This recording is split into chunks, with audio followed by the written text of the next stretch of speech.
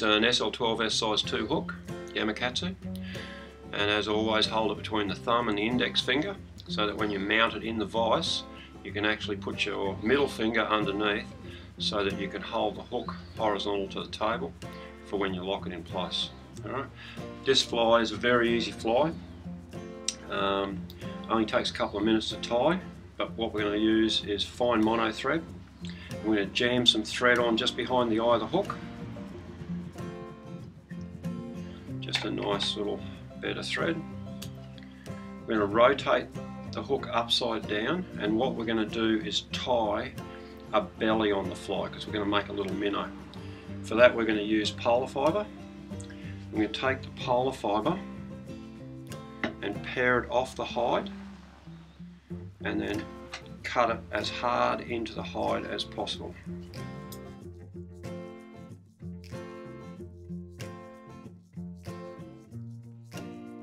Right, so we've got our piece of polar fibre that's been cut.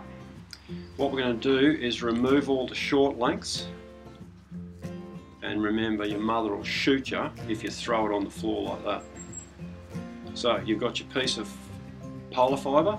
Now what we're going to do is taper this to make a belly. So we're going to take all the long strands and we're going to remove those out of the strip. It's still too long and we're going to remove the next lot out. Because the rule is, if you tie anything on the front of the hook, it cannot hang past the bend of the hook more than the gape of the hook. So in other words, it cannot go past the bend of the hook more than that point. So we're going to come in and make it go about this far. So we've got it all tied down, so we're going to measure it with the bobbin hand, come in with the vice hand and grip the material, and once again, like we've shown in the other videos, cut it just in front of your fingers and then simply lay it on your side of the hook, make a loop. Can you see the loop there when I come up and over the top? No. Alright, you might need to get a different view. Anyway, so what we're going to do is lay it directly on top of the hook. We're going to bring it up between the thumb and index finger, grip it, make a loose loop over the top and pull it straight down on top of the hook and then jam it with 3 wraps. Good? Yeah. Alright, now we're going to rotate the fly back over again and you'll see that we've got what looks like a little belly on a minnow. Alright, so if we put a straight top on top of there, you can picture that it's a minnow.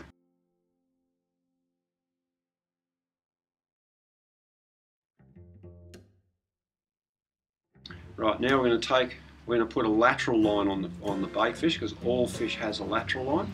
So we're going to take 3 strands of crystal flash, 3 strands. Remember, always cut it right up in the hank there. You don't want any short pieces of crystal flash, you want them to be all long. Now what we're going to do is double that over, as we've done before.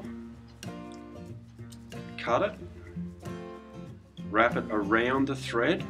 Now remember, you don't need to tie with eye, all you need to do is do the hand movements. So take the bobbin to the top, take the bobbin across the top of the fly and the flash will go directly central on the fly. Then hold the flash back, tie it back with a couple of wraps and then cut the flash off slightly longer. Alright? Come back to your polar fibre and once again take another hank of polar fibre.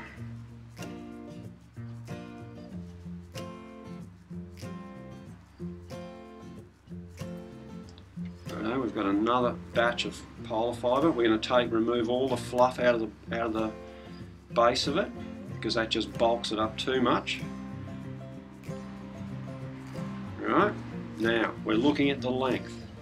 What we want is the minnow to be about this long, because remember the rule, you cannot extend past the bend of the hook more than the gape of the hook if it's tied on the front. This is going to go slightly longer than that, but it's going to be held by the eyes.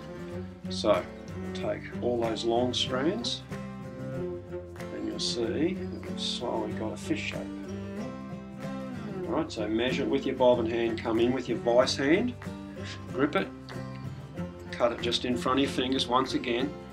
Yeah, you want to get a view on this, yeah? Once again, we're going to up between your thumb and index finger, loose loop of line over the top, pulls it directly down on top of the hook.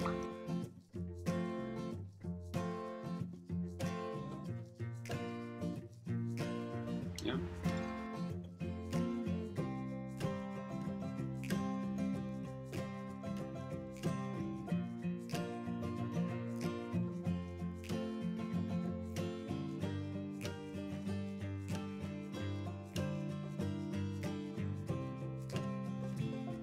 All the materials together, just so they all join together and give us our minnow shape.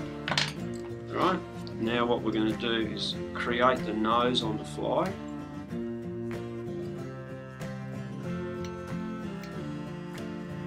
And then we're going to tie it off.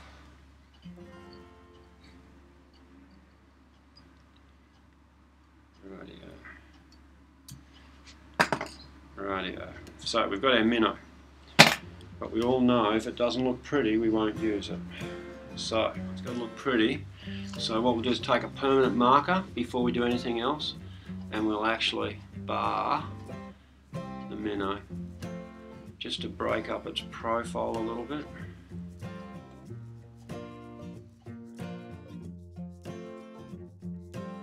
Alright, so put a bit of red under there, and then we have our minnow. Now what we're going to do is add on some ice.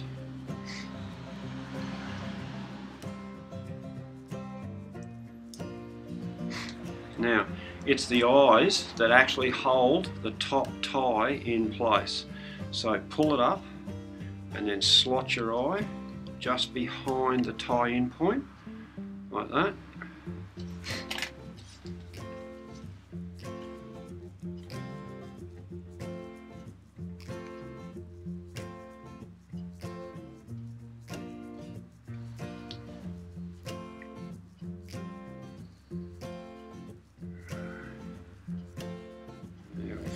Minnow shape.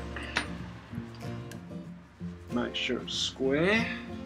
Now what we're going to take is clear cure goo, which is an epoxy, and what we're going to do is just get it drained up into the front. Now the secret with this is that you epoxy the thread and the eye up to this point. And it's that eye and the epoxy that comes back to here that holds that top tie in place. So let's just, and you don't have to be real, you know,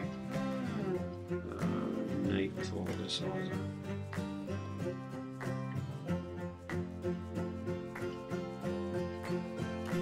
So just lay it on in place. These squeeze bottles are very good.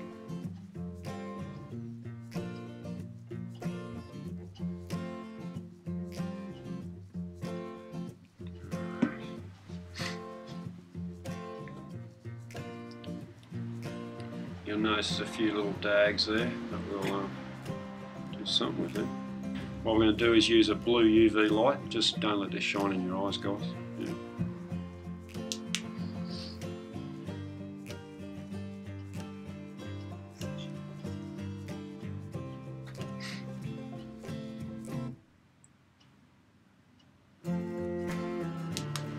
And there we have.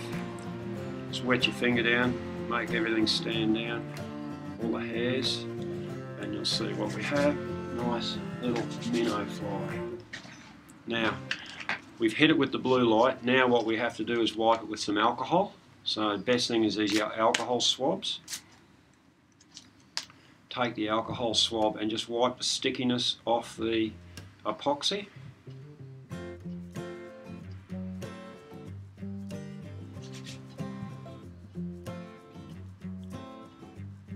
What we'll do is just put a little bit more on.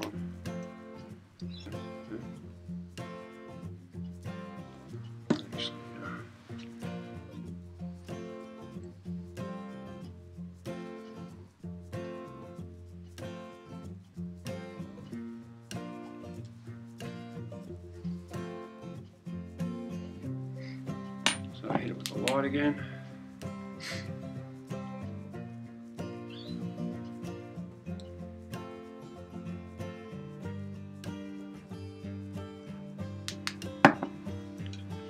Just wipe off the stickiness. And now once you've wiped it off with alcohol, now use Sally Hansen's hard as nails and just simply slap some hard as nails on there. And Bob's your uncle. So there we have a Carl Richards glass minnow. Nice little fly. Tie heaps of them because you will need them for when the tailor arrives. Done deal. I'm going to go fishing now.